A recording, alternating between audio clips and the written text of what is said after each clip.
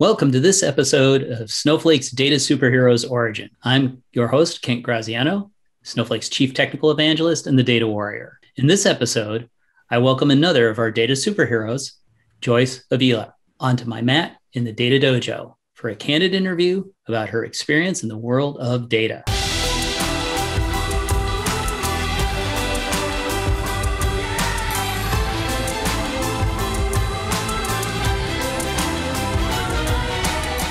Welcome to the Data Dojo, Joyce. How are you doing?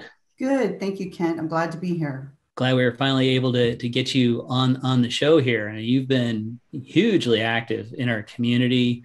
I know you're Snow Pro certified. Looks like you've got over 28,000 points since you've joined the Data Superheroes program here. You've spoken at a bunch of our events, our group buy event or summit, and some of our user groups, and are kind of like our go-to expert on Snow Pro certification in our community. You know, we've got some new viewers and they might not know that much about you. They may not have had a chance to look at your profile. So it'd be great if you could tell us a little bit about yourself, where you're located and what you're working on. Sure. So I'm located here in Arlington, Texas, and I actually started my career as in business as a certified public accountant. And I worked in that field and taught at the university with the accounting information systems. And I transitioned after that into owning my own business. And that's where I really learned a lot. And then finally, I ended up in a bank, a US major bank data and analytics division. And today I'm currently working as an independent IT contractor. And I'm also working as an author for O'Reilly Media, where I'm producing with them a Snowflake book. Wow. Okay. So you're pretty busy then. Didn't realize you were working on a book too. That's going to be great. Have one of our superheroes actually working on a Snowflake book. So maybe you could tell us a little bit about, along your career path, how you ended up developing this passion for data. So I really developed a passion for data early on in my bachelor's degree when I was earning an accounting degree. And that's really when I learned firsthand how data could be used in accounting to tell the story of an organization. So I really felt passionate about that. And later on, I learned another really good experience and became even more passionate about data when it was data about my own business. So I ran my own business for 15 years. And during that time, I did a lot of different things and I sold a lot of different products. And throughout the years, I gathered a lot of data, data about my customers, about my competitors, the transactions. And I ultimately ended up realizing that the data itself, was probably more valuable than, the inventory that I was holding and selling. So I made a decision over time to transition into the IT field where I could use data or use my, love of data to really do something. And so that's where I made that transition, did, a little bit of IT work with some other technologies, Salesforce, I did data modeling. And then, once I found out about Snowflake, I really fell in love with Snowflake and, the data possibilities there. And that's really, where I'm at today in my journey, with data. Wow. Yeah. So from CPA to data superhero, that's a great path, really. Yeah. Really getting the value, working on getting the value out of the data so much. And yeah, Snowflake really does make that so much easier for all of us. So with all that's going on with you now, what does a day in the life of a data superhero look like these days? I spend, so once a week, I talk with my editor, make sure that I'm, kept on track. I split the rest of my time with, writing, researching, talking to other experts, making sure that I, sign up for and watch, all the webinars that you guys put out. And then I also make sure to keep up with the technologies that I also, have experience in, like, Salesforce and Tableau. But there's a lot coming out, very fast with Snowflake. So I always try to make sure that that's a top priority for me to register and keep up with what's going on. Yeah, it is. It is a challenge on a daily basis to keep up with technology and Snowflake alone, but everything else that is just changing so fast. You have to be a lifelong learner, and I think that's one of the things that you have talked about in many of your sessions. So, what motivated you to become involved with the Snowflake community and work your way up to being a data superhero? So when I first started producing the YouTube video series, I really wasn't aware of the superhero program. I really just I'd come from other communities like the Salesforce community and other technology communities where everyone really just kind of shared their knowledge. And I worked so hard to learn and get the knowledge I needed to pass the certification exam. And I had all these notes that I had gathered, and I thought, I could just share these with the community. So the very first YouTube video that I created was Snowflake. I didn't, I wasn't a YouTube, expert. And I just thought, well, I'll just put these out there, so that other people, if they're on that journey, they could use them. And then once I did that, I kind of learned a little bit more about this Snowflake community. And that's when I found out that there was this data superhero program. And I thought, I wonder if my videos would qualify. And so I submitted them. And sure enough, I was awarded the points and became a superhero.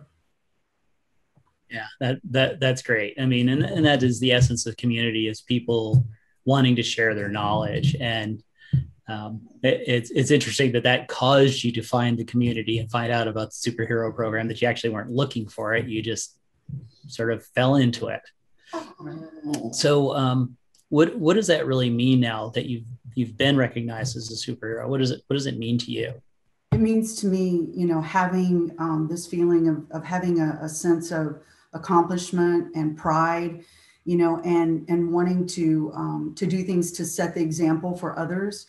And so it's really just, a sense of pride for me, now that I've become a superhero.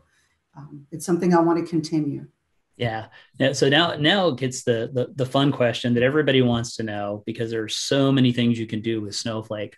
What's your all-time favorite Snowflake feature? I have to say it's the dynamic data masking. As someone who, it's important, the privacy of the data. I really think that's my favorite feature. Although I do love the data marketplace. I think that's going to have maybe the biggest possibilities, to impact organizations. I really am passionate about that, about the data marketplace. And then recently, some of the new things that were announced, like, the Snowpark and, the enhanced object tagging, those things I really want to learn more about as well. Yeah, well, you just answered my other question of what are you looking forward to trying out. So it sounds like the tagging. So, and I guess that makes sense. You, with your background in accounting, you understand the importance of privacy and securing the data. And so dynamic data masking, tagging, row access policies, all of that are very important for governance. Absolutely. And, yes. Yeah. So what's your community contribution that you're most proud of? I would have to say I'm most proud of the YouTube series that I created initially, the one that helps people on their journey toward SnowPro certification. I often hear back from people, and they let me know, that they've watched the videos and that it was really helpful. And it's really motivating to me, because I get to share in so many people's joy when they pass the certification. They're quick to tell me right away, that they passed. And so I'm really proud of that contribution, I would say. And with that, I know that's a great series that you've produced. Where can people find that video series? Sure. On YouTube, it's you can go to YouTube/C/Joyce K. Avila. And I have a playlist specifically for the SnowPro certification. And there's 15 videos in that particular playlist. Great. Yeah, I know that's really helped a lot of people in that, because some people are visual learners, and having those videos is way easier for them than pouring through all the documentation. At least after watching your videos, they get a good sense of what they really understand, what they might need to go do a little more study on before they take it. So that's a very helpful bit of content that you've put out there. So what's your advice to aspiring data superheroes? What would you recommend they do to advance in the community? To any aspiring data superhero, I would say, find a way to participate in the community that is something that you enjoy or, you feel comfortable with, because there's so many different ways to participate. You don't have to create a YouTube video series like I did, although, that would be great. You're welcome to do any number of things. And so I would say find something that you really enjoy. And, if you're going to create content, don't worry so much about it. Just create something that's going to be helpful for you. And if you do that, you're really going to find, I think, that it's going to be helpful for other people. Sometimes, go outside your comfort zone. By that, I mean, if Snowflake reaches out to you and they say, hey, we've got this event coming up, would you like to be a speaker? Or, we have this interview series, would you let us interview you? It may be out of your comfort zone, but I would say always say yes when you're asked to do those things. And so that's really my advice, just say yes and just do it. Yeah, that's always great advice. It's as they say, the longest journey starts with one step, and that's the step is saying yes in many cases, is taking advantage of that opportunity when it presents itself and not being afraid. And our team at Snowflake is great. So for people who haven't had a lot of experience in doing these kinds of things, we've got a lot of help for people to help them out with that, to make it easier for them. That's really true. So who do you follow in the data community for inspiration? And, even outside of Snowflake, who do you look to? Who do you read? Who do you listen to? I really enjoy, you're one of the people that, I follow. I'm a diehard fan. And I do follow, Randy Pitcher, Michael Rainey, Felipe Hoffa. So those are, great folks too. That's in the Snowflake world. I do follow a couple of people in the Salesforce world that are, analytics and architect related. So that would be Ed Sandoval, the senior product manager of Salesforce Einstein Analytics, and then Melanie Head. She's a lead solution engineer for Salesforce. So they always have, the greatest, latest, up-to-date information about the Salesforce world as well. So those are the people that I follow. Oh, that's great. I think people really appreciate knowing who the community leaders are actually following for their inspiration. So what's next for you? I mean, you mentioned the book. Mm-hmm. What else is going on? So I know that there's the Data Marketplace Challenge that's coming up for a close next week. I'm working on that. I'm hoping to have an entry for that next week if I can, pull it together. And I'm also working on my next YouTube video, which should be out, I'm thinking, in about 7 to 10 days. And those are the big things that I'm working on right now. The usual, the gotcha question for everybody here is, tell us something about yourself that might surprise the viewers that you haven't mentioned already.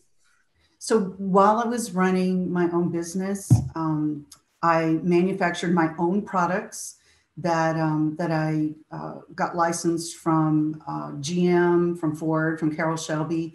And part of that is because our family is a big, race nut family. We have our own race car that we've had for more than 20 years. I'm part of the pit crew. My husband is the driver. Wow. And, so we go to races, and it's great fun. And that's something, that you probably wouldn't know about me. Yeah. So which race circuit do you guys work in? Our race circuit is mostly here local in Texas and Oklahoma. Some of the quarter mile and eighth mile tracks. That's where we go racing. Well, yeah. I figured it might have racing when you mentioned Shelby, and I loved that movie. That was such a good movie. I found that fascinating. So you guys were producing parts for cars then, for engines? We were actually producing, if you're familiar with like Hot Wheels cars, it's a 1/64th scale size.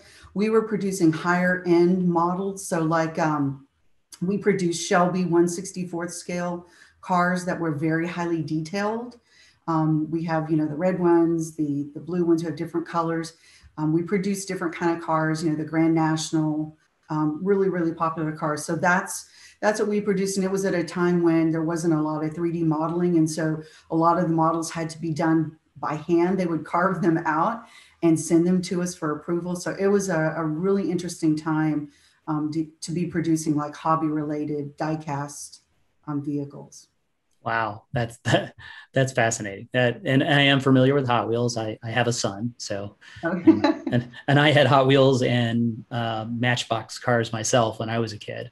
Had a whole collection too. So yeah, very familiar with that, and even bought something like that. I got to visit the Mercedes Museum in Germany 2 years ago, speaking at a data conference, and picked up a model there of one of the classic Mercedes. So yeah, that's great. That's sounds like a good business. Yeah, it was a lot of fun, a lot of hard work, but a lot of fun. Yeah. So what's the best way for our viewers to follow you? So I'm available and would love to connect with people on LinkedIn, Twitter, and YouTube. All right, that's great. Yeah, and you already told people about your YouTube channel, so hopefully people will who haven't found it yet will go look at it and get some of your education that you've got out there. Well, I think that's pretty much all I've got for today. So really great having you, Joyce, and getting to talk to you. I mean, we've exchanged emails and notes and chatted once or twice before, but this has been great to get to know more about you and what you're up to. Being in the race world, that's fascinating as well. So, and we're not that far apart. I'm down south of you about 3 hours. So hopefully someday we actually get to see each other in real life again soon. That would be great. I would love that. All right. Well, that's it for today, everyone. Thanks for joining us in the Snowflake Data Dojo. If you got a kick out of this interview, please like it and share it with your friends. This is Kent Graziano, the Data Warrior, signing off for now. See you on the next episode of Data Superheroes Origins.